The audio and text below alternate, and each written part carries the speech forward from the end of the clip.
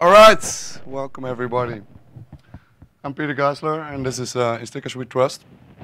I had an alternate title slide. It was this, but since I'm feeling a bit ill and not feeling too jokey today, I didn't want to bore you guys with that. So before we continue, as you can probably notice, my voice isn't the best. I mean, this is not how my voice normally is. We had lots of fun the past few days, and this is why my voice is a bit messed up. So please bear with me. I hope we can make it through the hour. If you see me chugging away on like syrup or other things, it's related to the voice. So before we continue, just a quick outline of what we're going to be talking about today. So I'm going to do a who, what, why. It's like the typical thing.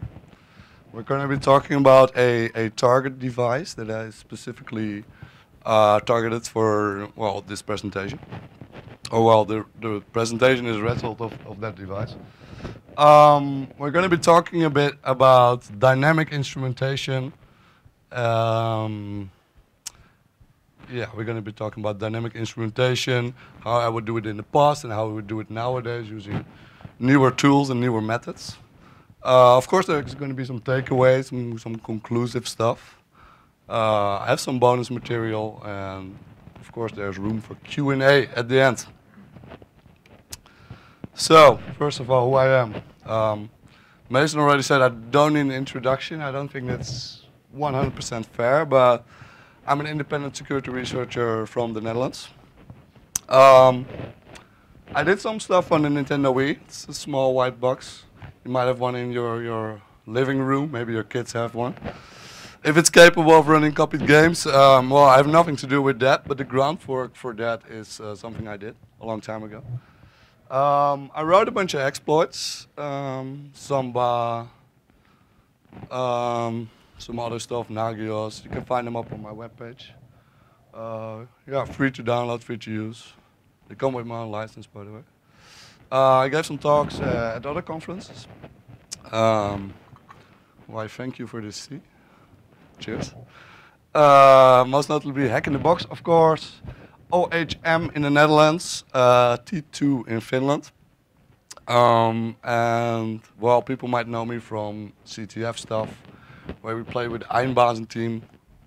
Well, by now we're a bunch of has-beens, but back in the days we used to rank fairly high. We won a bunch of competitions, so that was fun. So today, what are we going to be talking about? We're going to talk about default Wi-Fi credentials. Yeah, this is still a thing in 2016. I don't really know why, but people get Wi-Fi capable boxes all the time, and they come with a nice sticker on the bottom. The sticker has a bunch of default credentials, which you can use to connect to the Wi-Fi. And you'd think that most people change these credentials to some custom credential. But turns out that many people, including myself, I still use the default credentials from my modem. I did until a long while, until I figured out it was broken. But they still use the default credentials, so you'd be surprised how useful recovering default credentials is in order to break into a Wi-Fi network. We're also going to talk about dealing with, well, what I like to call painful or alien code. If you have an executable for Windows or Linux, it's somewhat trivial to disassemble it and make sense of it. But if you have an executable for a foreign operating system or running on some weird architecture or some hardware you don't have, it becomes painful to deal with. So again, about the what we're going to be talking about. I just mentioned these stickers, right? Well, last night I did a Google image search. I turned up a few of those. If you look at them, some of them are, well, somewhat reasonable. I mean, by first look. But for example, the ClearSpot one on the right, if you look at the SSID name, and then you look at the Wi-Fi password, there's some similarities there, right? So that feels quite irky. Yeah, so basically this is what we're going to be talking about today. Figuring out a way to recover that Wi-Fi password well, in case of this device, just based on the network name, or the SSID, the ESSID, I should say. Let's see, is there anything else interesting on the screenshot? I don't think so, just various ones, right? Just so you get the idea. So, of course, there's been some prior work by others. I don't know if anyone ever used SD keys here, or on maybe a speed touch modem. But SD keys used to be a very popular utility for breaking into speed touch modems.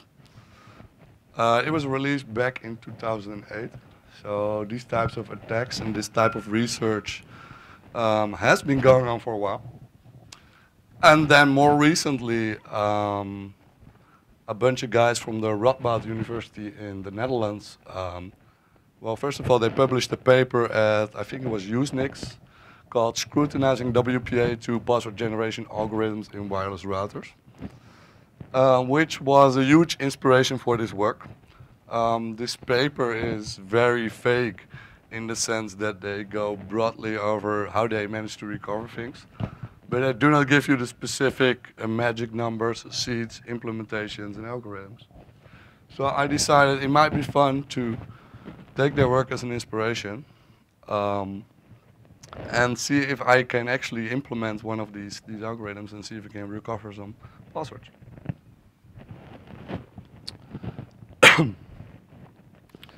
So our target for today is my internet cable modem I have at home, actually.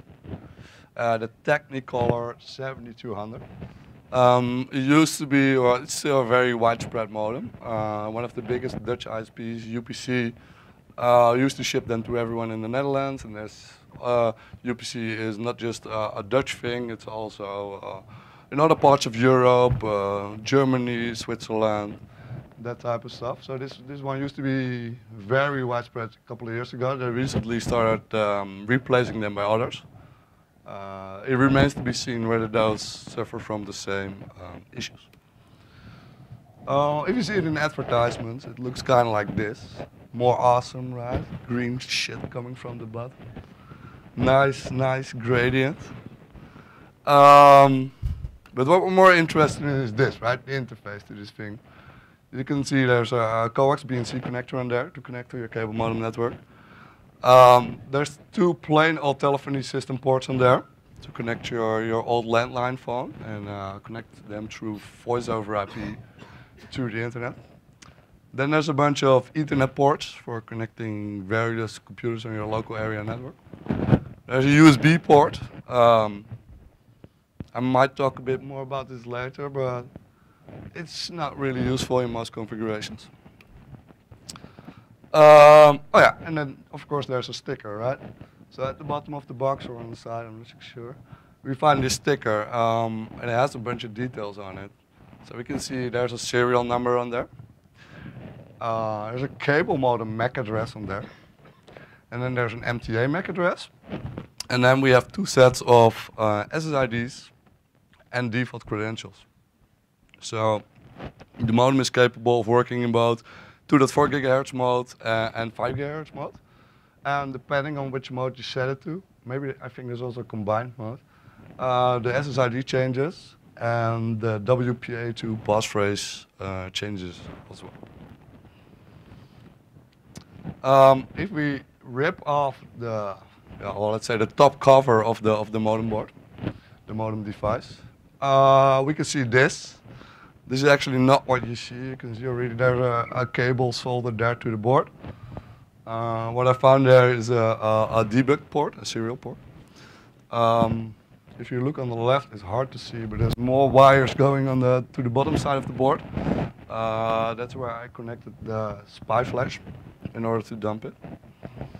Actually, below this heatsink is another serial port that you cannot easily see because the heatsink is on, but later on I also connected that. So I made some hardware modifications to a device that was, well, essentially leased to me by my ISP. So I'm probably in violation of something here. I'm not entirely sure. So yeah, like I mentioned, I found two serial ports on this board. Serial ports can be used in a default configuration where you have 8 data bits, no parity bits, and 1 stop bit. Like the most default configuration ever. And they operate at 115200 baud per second, baud rates per second. Yeah, and one of these serial ports starts spitting out data really right after you plug the power into the modem. But the other one also gives you output, but it starts a bit later.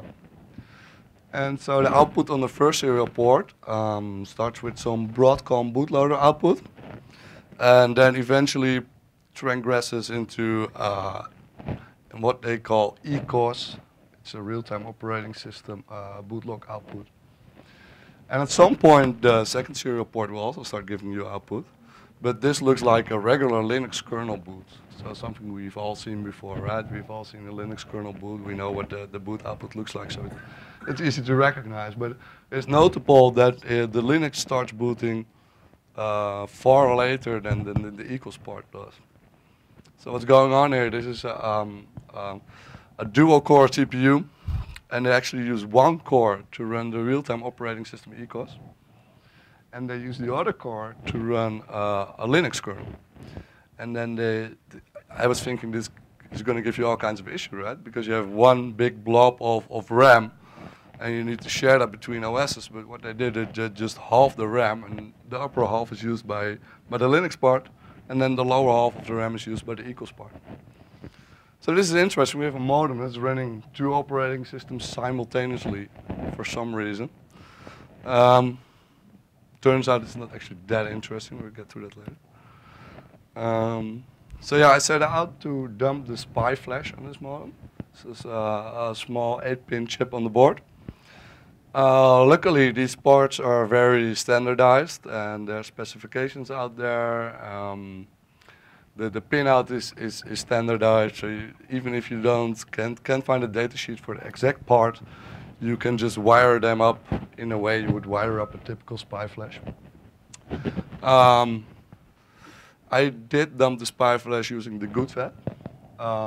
It's a small piece of hardware by Travis Goodspeed. You might have heard of this guy. He does amazing work, crazy work, all kinds of weird shit. But he also came up with this small board. I was once donated one of these boards, and I was like, well, why not use a fellow hacker's piece of hardware to do my own hacking work, right? So Travis wrote a SPI flash client in Python. So the GoodFed is a device with an MSP 430 microcontroller, which does all the heavy lifting, digital I/O, that sort of stuff. And then he has a small protocol going on over the USB through the FTDI. So there's a USB to serial converter on there. And the nice thing is you can program everything in high-level Python. So including things like dumping SPI flash, parsing flash IDs, and all that stuff is implemented in Python code. So it's really easy to use and to hack into, to adapt, that sort of thing.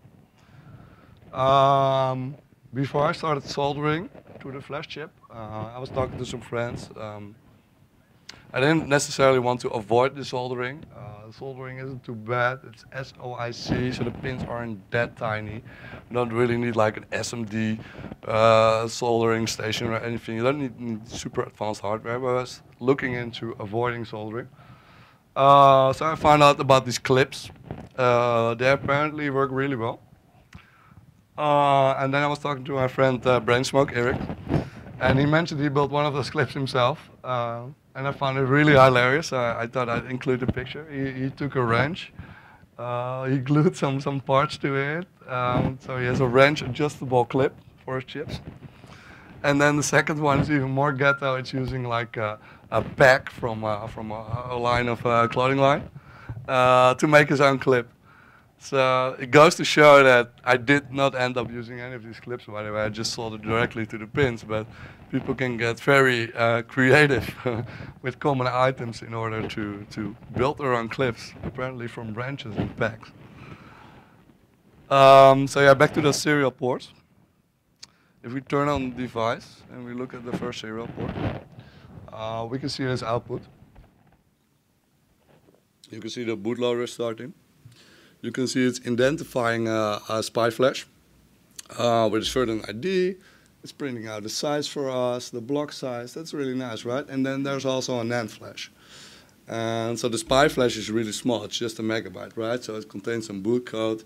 It contains enough to bootstrap the system, which then will probably read more stuff from the NAND flash, which is 64 megabytes. 64 megabytes might not seem like a lot, but for an embedded device, you can store an entire root file system there and a kernel and all that sort of stuff you wouldn't be able to fit inside of a 1 megabyte SPI flash, right? Let's see, at the bottom we also see it says reading the flash map at offset FF30 and the size is that. So if we look at the dump from the SPI flash and we go to that offset FF30, we can see some kind of partition table here. So the NAND is split up in various partitions. Well, which is interesting later, but first we need to get a dump of the actual NAND flash in order to extract those partitions at all. But if you look here, you can see that well, there's a small header. I mean, this is just from looking at the hex data, right? You can see some partition labels, some data which might be offsets into the NAND flash. So let's look a bit more at the bootloader. It's a really nice bootloader because at the moment it starts, eventually it will give you this message which says enter 1, 2, or press P within 2 seconds. So if you press 1, it's going to boot image 1 from the NAND flash system. And if you press 2, it's going to boot image 2. So there's a recovery system where if one image gets corrupted, then it can still boot into the second image. And this is normally done automatically. But you also have the option to override this during boot. But then there's also the option to press P, right? And when you press P, you get thrown into this really nice menu. I wish I had a screenshot over here, but I don't. And the menu gives you a bunch of options. One of them is boot the system as normal. The other is boot the system from TFTP. There's an option to read memory, it's a peek. There's an option to write memory, like a poke. And then there's an option to jump to an arbitrary address of your liking. So if we combine the poke and the jump to address, we can write code somewhere in memory, right? And we can jump to it. So this is a nice factor for getting code execution really early on in the boot chain before the actual device is booted because we're still in the bootloader. So, well, I mean, there's also the option of booting it from TFTP, right? But TFTP sounds complicated. I have to do networking stuff. I don't know. So I looked a bit more into the peek poke stuff, right? I came up with this really ugly script. It's a Python script, as you can see on the left. And what it's going to do is it's going to convert a binary file into a bunch of commands that get sent to the serial port. I'm such a bad programmer that I couldn't get PySerial to work to talk to the serial port directly from Python. It was giving me all kinds of weird issues. So I end up generating a shell script from the Python code. And it's a really ugly shell script that goes on for hundreds and thousands of lines, well, depending on your input file. But it works really well. As you can see, I had to throw in some sleeps, very small sleeps. If I didn't do that, then things would break. I don't know why, but this is important. So yeah, we had to dump this NAND flash, right? Dumping the SPI flash is easy. It's an 8-pin SoIC chip, like I said. It's 10 minutes of soldering and a bit of good fat work, and you have it. But if you want to interface with a NAND flash, which usually come in TSOP packages, the pins are very tiny, and soldering to this type of chip is well, not easy. You need some better equipment for that. It's not impossible. I've seen people do it, but it's not the way I would prefer to do this. So I thought maybe we can do a software approach to dump the NAND, right? So I had this code execution thing. I didn't really write any useful code yet, but I verified that it works. Because if you trigger an exception, there's a nice exception handler which will show you where the CPU crashed and what is in every register. So you can write a tiny bit of shell code, see what it does, see if it executes properly. So I was able to verify that. And I was like, well, I can leverage the same thing to dump the NAND flash maybe. But then I have to talk to the NAND controller, right? So I need to know what NAND controller it is, what bits do I flip, and what registers in order to trigger a sector read from the NAND flash, and then get the data out. And I mean, it sounds like work. So what if we look for existing NAND flash routines that are already part of the bootloader, and we just jump into those routines and let them do all the heavy lifting for us, and we get the data out. Then we're still left with the problem that we need to get the data out of the system. But of course we have our serial port, so we could spit the data back out over the serial port. So what we do is we automate a series of pokes to upload the shellcode using the script I just showed you. Then eventually we trigger the jump to address option. And well, I started off writing all this code in MIPS assembly because it's a MIPS-based device. But writing assembly code can get tiresome really quick.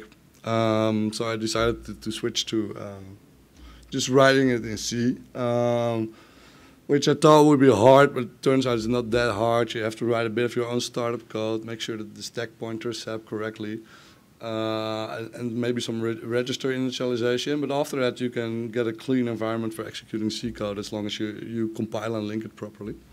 So that's nice. Instead of writing dirty ASM hacks, you can just do it in C. So if you have a bit of a look at my C code here, we can see I define a new type for this function pointer. We have one for UART_C, which writes a character to the serial port. And then we have another one for NAND flash read, which is able to read a page or more pages from the NAND flash for you. So it does all the hard work for you. And all we did was, well, we found those routines in the bootloader, and we set up pointers to them, and then we just call them from our C code, right? Yeah, just a quick note at the bottom, you see a little compilation line for the thing. It's using a MIPS cross compiler I got from the internet because I didn't feel like building GCC myself. It's hard work. If you ever build GCC yourself, you have to build GCC, MPFR. There's a whole bunch of dependencies. You have to configure it in the right way. And if you don't, it will not work. So using pre-compiled toolchains is great, right? I often see people doing very stupid things where they do, in order to grab a shellcode from a compiled ELF file, they do object dump, and then they grab the hex bytes from the object dump output or something like that. And I don't want to see any of that anymore. So I'll teach you guys how to use object copy. You just tell it to copy this text segment. Output is binary. You give it an ELF, and you give it a binary, and you will have all your opcode bytes in your nice binary. You don't need to use grab, object dump, aux, set, cut, parse, you know, that sort of thing. So yeah, finding the symbols to facilitate this NAND dumping is not really hard. We need two functions, right? We need a function to write a character to the serial port. Or we need to write a function that does low-level UART I/O ourselves, which sounds like work, but isn't actually that much work because UART peripherals are very easy to control. You usually have a TX register which you write your data to, and then you have a status register which you keep polling to make sure that your read went fully true or your write went fully true, and then when the bit vanishes from the register, you can do the next one. I didn't end up doing that. I ended up finding just a function which does it for me. And then we need, of course, that function, like I showed here, to do the NAND flash read. So yeah, eventually I open up this thing in HITB. And strings are nice, right? We always go by string references to find data in a big blob. So I find this string which says NAND flash read. Reading offset that, length that, yada, yada, yada. So it's very apparent that since this is at the start of a routine, it's a debug string left in, right? So whenever it's going to trigger a NAND flash read, we'll see that. But it also tells us that this is the function called NAND flash read because it says right there. So you give it that name, NAND flash read. And then since there's a printf there, we can see the arguments and we automatically figure out the order of the arguments as well. So that's really nice. Then we have the UART_C. Like I said, sometimes it doesn't have to be complicated. You have a simple loop there, and you write to the register to the TX. That's it. I mean, I could have just written this myself, but I ended up not doing it. So yeah, using this small piece of C code, I was able to dump out the NAND. It took a long while because the serial port is not super fast. So yeah, I just left it running overnight, and then I made sure it spits out ASCII hex instead of binary crap. And the way I set it up is I just use screen as a terminal emulator. I see lots of people using minicom, picocom, whatever the fuck com. Don't use that, just use screen, right? Screen is an excellent terminal emulator. It can also do serial port just fine.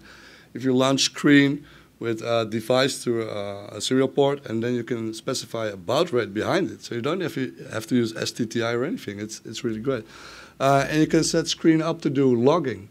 So whenever any data is coming into your screen, it will write it to a log file, right? So I had this really hacky, weird thingy, and I set it up. I left it run overnight. A good night of sleep. And when I came back, I parsed the log file, I grabbed out all the ASCII hex, and I turned it into a binary file. So I had a dump of the NAND. Now we need to split this NAND up. We come up with another ingenious Python script that's 10 lines. It takes a couple arguments. One is a file name. Then there's an offset, then there's a size, right? So we can carve blocks from a file. It's super easy. And then there's a fourth argument, which is the output file to write to. So we went over the partition table earlier, and from the debug output, we can tell where all the partitions start and what their lengths are. So we use this to extract this nice shell script to extract all these sections from the NAND flash into separate files. And then just like a monkey would do, we run file on all of this, which gives us lots of false positives and no really useful signatures that make any sense at all. So what we do is we look at the first 10 bytes for every file. We notice that some of them start with UB. UB is UBFS, I think something originally developed by Nokia, a file system designed specifically for NAND flash. So it does all sorts of interesting things with error correction, bad blocks, moving things around to prevent wear and tear of NAND flash. So yeah, we still had to get a decompressed image of the equals I want to analyze. So if we go to the output of the bootloader again, we see at some point it's going to decompress an LCTMA image to a certain memory address. And I was like, well, I can do that manually. So I carved out the LZMA chunk and tried various LZMA utilities on it. But I couldn't get it to work, and well, after trying many tools for 3 hours, you get fed up and you look for an alternative way. Seems like everyone likes to change something in the LZMA packer or unpacker. I'm not sure if that's obfuscation or just being annoying in general, but so I came up with a different way, right? I had this way to do code execution really early on, so I could patch things. So what if we insert a code patch right after it is done decompressing that buffer to memory? And then we just dump the decompressed buffer over the serial port to our computer. Then we don't need to worry about this compression at all. We just let the system do all the hard work for us. We write 30 lines of C code and a small hook. And the result is a decompressed equals binary that we can now actually load into either Pro or another disassembler and make sense of. So yeah, let's enter equals. I don't know if any of you ever worked on reverse engineering real-time operating systems, but it's annoying because usually you have one big monolithic blob with everything stashed inside, various processes, things talking with each other. It's all in a big blob, right? So the same goes for equals. We ended up with a 24 megabyte blob which has all this stuff going on. And if you load it into either, you have to get a cup of coffee and then another one and walk around your apartment for a few times. And when you get back, it might be done auto-analyzing the thing because it's a really huge binary. And we wonder what real-time operating systems are used for. Well, I hope they don't use equals for it, but I do know they use VxWorks for spacecrafts. Yeah, I just read it on Wikipedia today. But yeah, so real-time operating systems have their purpose, but when dealing with them from an analysis point of view, it can get quite annoying. It's not quite your Linux or your Windows or your something that is wide known and documented. So yeah, we talked earlier about this system being a dual boot system, right? And the Linux part initially interested me a lot because, I mean, I know Linux, I know embedded Linux, so it's much more my area. So it's like, if you attack that first, maybe something interesting is going on there. Back then, I didn't even understand why this device has two operating systems running in parallel, right? So it turns out, if we go back to one of the first slides, there was a USB port on that modem. So the purpose of the USB port is to provide you with, I think, DLNA capabilities and such. So you can plug in a USB stick with a Finding Nemo.av or like a movie on there, and then it will share it over your network and somehow make it accessible to your television. I'm not sure how this is supposed to work, but as it turns out, the system was configured and set up in such a way that this Linux kernel actually boots, but then it needs to set up networking, and the init scripts, the initd scripts for this networking are completely broken. So the system is never going to come up in a way that Linux is able to talk to anything. So while I think the original intent was for DLNA purposes, I think most ISPs don't use that functionality, but there's still lots of leftovers in there. So there's a lot of people in the Netherlands who have a Linux kernel running in their wiring cabinet that they're not aware of and that is not doing anything. It's just sitting there and being pretty. But yeah, initially I didn't realize this, so I wanted to get into this Linux part as well, right? So I wrote another hook which patches the boot arguments for the Linux kernel in memory. And the way it is a bit hacky. So you have this Linux boot args command line, and it has various options for the kernel. But I wanted to patch the string, but there was also stuff behind it. So if I would make it longer, I would run into trouble. I mean, shorter is of course no problem. You can pad it out with 0 bytes, but longer is an issue if I wanted to do any heavy rework. So what I did is there's also the baud rate is in the boot arguments, and it was set to 115200. But that's pretty long, right? 115200. So if you remove a bunch of characters, you drop the baud rate to 9600, you win a bunch of characters there, and then you remove some other kernel options which you think are not that important or relevant, and then you can append init this bin_sh, right? So now when you boot the thing, with your memory patches in place, you will get dropped into a nice root shell. And then I learned that the networking was broken and the Linux system wasn't set up in the way it's supposed to be set up, so it was just useless. It's just sitting there, it's doing nothing. I wasted all this effort for nothing, right? So we still have the 20 megabyte, 24 megabyte equals binary. Yeah, you wonder, how do you deal with a 20 megabyte binary? I mean, well, you don't. It's a lot of code. I mean, 20 megabytes of code. I mean, there's also data in there, but it's a lot, right? So usually when you're reverse engineering something, you're looking for something, right? You have a goal in mind. I want to figure out this part. I want to figure out that part. You cannot say, I want to reverse this firmware. You cannot say that. The firmware is a 24 megabyte thing. How can you ever reverse all of that? You want. So you need to have some specific goal in mind. For example, when I was looking for the NAND flash routines, well, we have string references to go by. It starts with NAND flash read, so we can use that as a point for identifying things. But so yeah, using static reverse engineering, you can find some things. But then we're also dealing with MIPS code, right? We don't have a decompiler for MIPS, so we actually once we get down to the very details, we need to understand MIPS instructions, and maybe there's lots of MIPS instructions. So we need to make sense of that. So we could introduce some dynamic instrumentation maybe.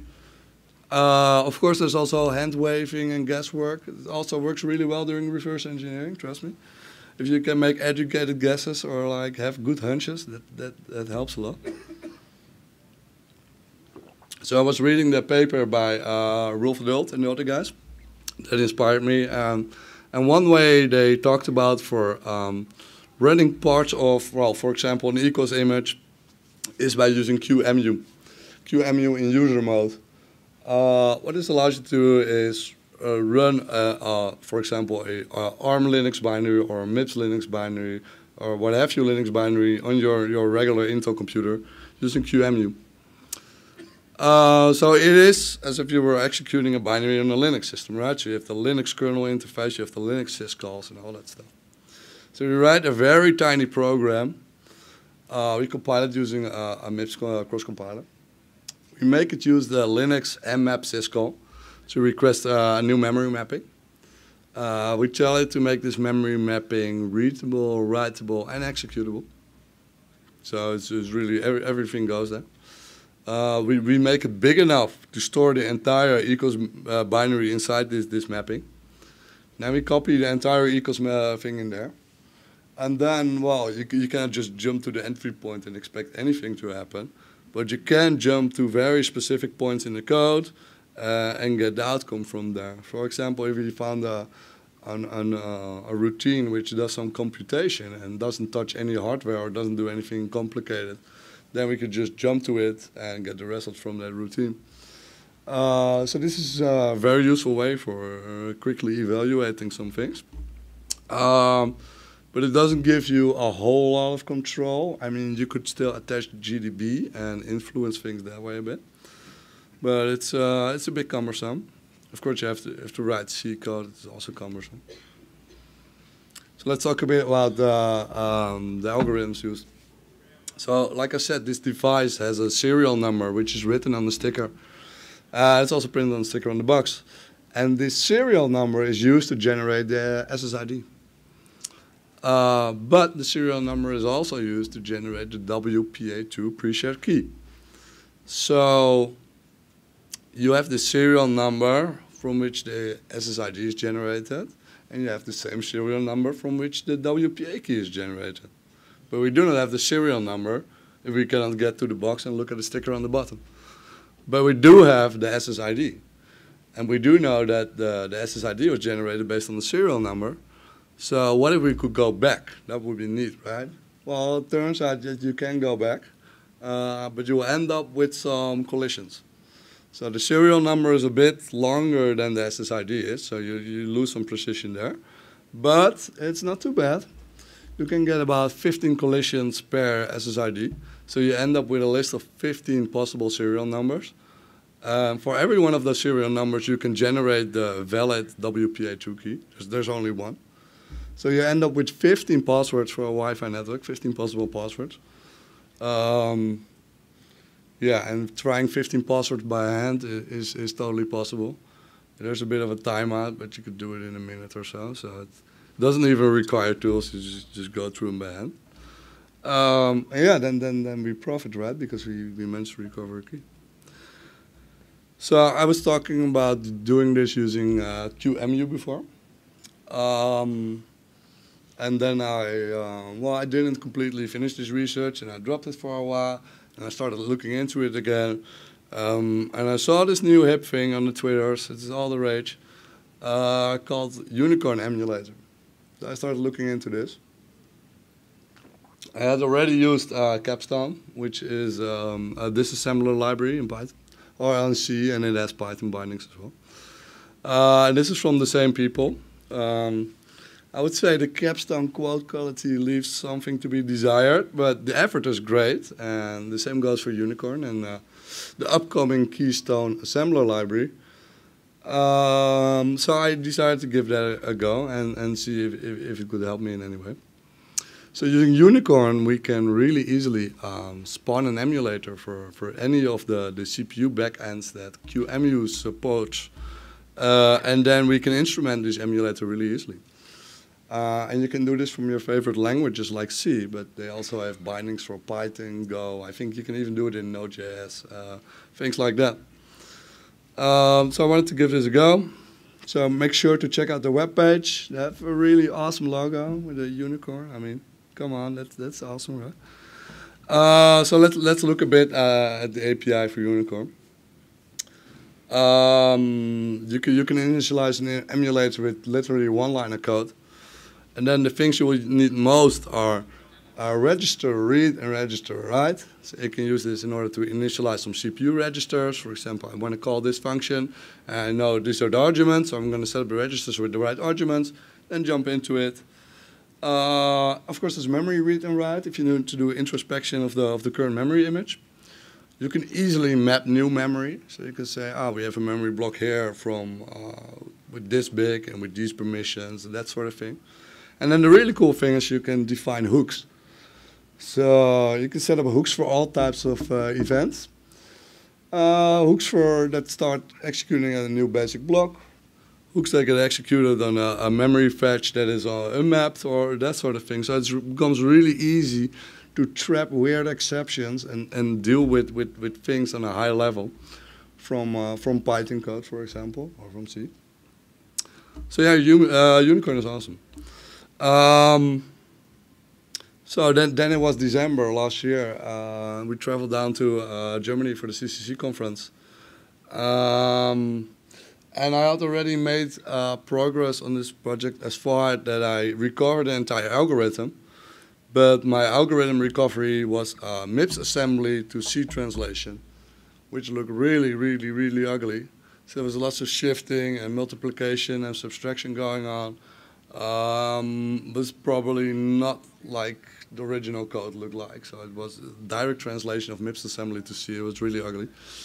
So we were playing beer pong one night. I don't know if you guys know this game, but you have a table and a bunch of cups, and you're supposed to throw a little ping pong ball in the other team's cups, and then they have to drink the beer. It's some weird thing, but we were playing this, and I started chatting with this guy, and yeah, he doesn't want to be credited by his real name, so he goes by Poop Finger. I'm sorry, but he offered his help to make the C code more sane. So we played some more Pong, and we wrote that code, and it was done in no time. So yeah, over the course of a few beers, UPC keys.c was born. And this is the utility that I wrote to recover these WPA phrases. So let's go over the code for this tool a bit. So we have, again, not the most pretty code, but we have 4 nested for loops, right? In order to generate a serial number. So you can see those loops have a maximum iteration counter, carefully chosen by dice roll. Then we have a sprintf line to construct the serial number based on these tries. And then we have 2 magic numbers, depending on whether you want to crack a 240 gigahertz network or a 5 gigahertz network. Turns out these numbers aren't really that magical. I think if you turn them into signed integers, they actually match the frequency of the Wi-Fi you're trying to crack, but initially we assumed this was some magic number. Someone then emailed me and said, no, dude, that's not magic. Let's look at the number in decimal. We're like, oh, fine. Anyway, so then the rest of the body of the cracker tool does this, is it initializes an MD5 thing. It copies some byte into an array. It calls a function which we call mangle. Then it concatenates 2 numbers. Then it makes another MD5 sum. And then there's a function which we call hash to parse. Hash to pass? Hash to pass, yeah. Which does the final pass and generates the WPA2 phrase. So if you look at the mangle function, this is the result of Poop Finger's hard work. Before it was this short, it was this really long, unreadable, inconcise piece of shift, subtractions, and adds. And then he's like, you know, this block of 5 addition adds a shift, that's just a multiplication, dude. Didn't you see that? I'm like, no, I can't see that, but thank you.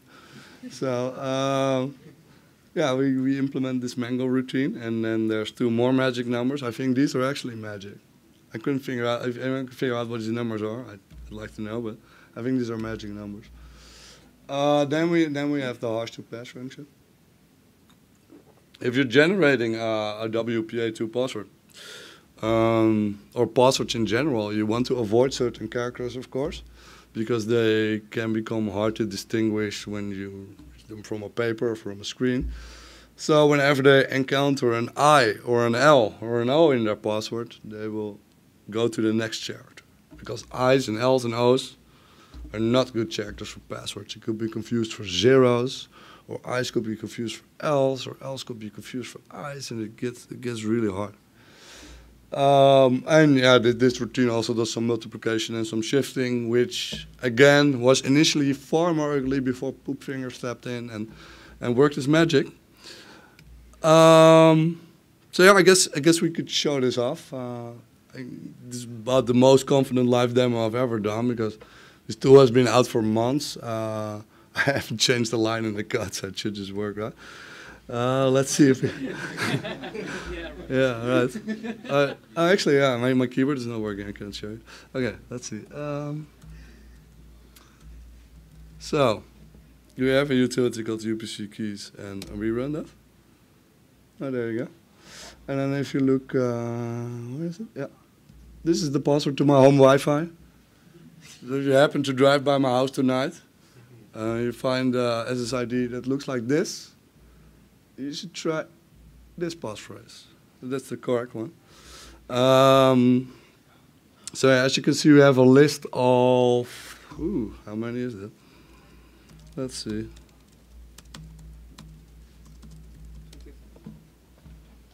23 possible keys. But right now I'm outputting the combinations for about 4 gigahertz and 5 gigahertz. If you make that distinction, you're left with half of that. So you have about 10 keys to try on a WPA2 protected password for one of these UPC devices. Yeah. Let's see. So some small wrap-ups and takeaways before we. How much time do we still have? I think I have some bonus material. It's not a whole lot. 7 and 8 already. I've been talking this long. Well, okay, so don't forget to change your default credentials. Please, just change them. I see that ISPs are now changing to a model where on initial setup of your device, you're forced to set a new password, which I think is the correct way, because apparently, I don't know, engineers and vendors screw up these algorithms all the time. So you just have to force your user to change their damn password. So yeah, don't rely on these algorithms. Change your password. This is one and the same key point.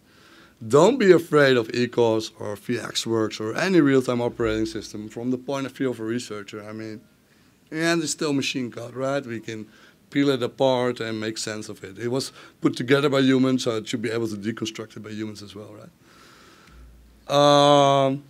Yeah, so this firmware image has a bunch more surprises. Turns out it's not just the UPC ISP I'm using myself that has algorithms, but the same firmware image also contains algorithms for a Belgian ISP, I think, Thomson something, True Home Wi-Fi, something tech, not something tech, Euskaltel, I think, is Spanish ISP, Clio, I have no idea. China, there's a bunch of Chinese ISPs also in there.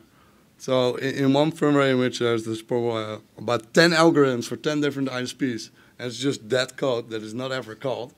But these compilers are not very good at cleaning out that code. So yeah, you get all the bonus stuff in there as well. That's really neat. If someone wants to look at it, I can send you an image. I don't have time to do all of these, but yeah. Yeah, another small thing. It's kind of hard to see, but what you can see here is a Raspberry Pi, which has a small LCD screen tacked on the top. It's running a 20-line bash script that is continuously looking for new Wi-Fi networks. If it finds one that matches UPC and then 5 digits, it will, you know, recover some keys and see if that device is vulnerable. So you attach a small battery and you put this in your backpack, and then you travel around town a bit, and then when you get home you have some nice results. I only implemented the proof of concept for this. I didn't actually go out and, but yeah, it works great. It works right, and it looks fancy. So I also set up a small web servers on my webpage where you, if you're not capable of compiling C code, you could just use a web form. Yeah, this is also when the provider found out about my tool really early on, but they were like, this is a C file. People have to compile it. You have to know about computers in order to use this. This is not a big business risk at all. And then I put up the web service. Yeah, let's say that within a day there was some rumble. There was a news posting from UPC in Austria, I think, where they mentioned that they were going to sue me, or the researcher. So I tweeted about this, like, hey guys, they're going to sue me. And then within an hour, I had an email from UPC in the Netherlands. And they're like, I think there's some communication conflict here. I don't want to sue you. I actually want to talk to you. So yeah, I went over to the office and we had a bit of discussion with it. That's under NDA, so I cannot really talk about that. Long story short, they're working on fixing these things. They are aware of these things. It's hard for them to fix. They're a vendor that sources technology from various places, and they do some analysis before they push it out, but they don't have the capabilities to do in-depth analysis yet, but they're fixing that, so that's cool, right? There's another guy who made a similar web service. It looks much nicer than mine, and he's very good at CSS and HTML. But yeah, he figured out that if you add support for different prefixes for the serial numbers, it also supports UPC in Germany, Austria, and all those other countries. The only difference is that they have a different prefix for the serial numbers. Let's see, anything else? No, that's it. If you want to contact me, you can send me an email. I have PGP. I idle on the IRCs, and I have Twitter. So, thanks for listening.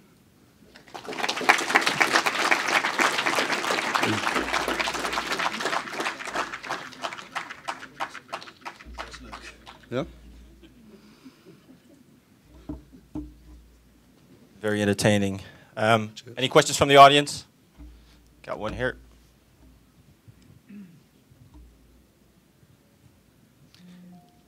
Yo. Yo. How many hours did you spend on this? It was a lunch break project. No, honestly, like in between work, I sometimes need to get away from work and I do it for an hour. But in reality, it's taken many weeks because I do not have that many lunch breaks. Yeah, so yeah, it's taken some weeks, an hour on and off here and there. And I mean, in between chatting to friends, like, what do you think about this? Should I approach it like this? Should I try that? So it's hard to say how many hours it would have taken me total. It's a progress, but it's hard to say. Yeah. Any other questions? All right, thank you guys.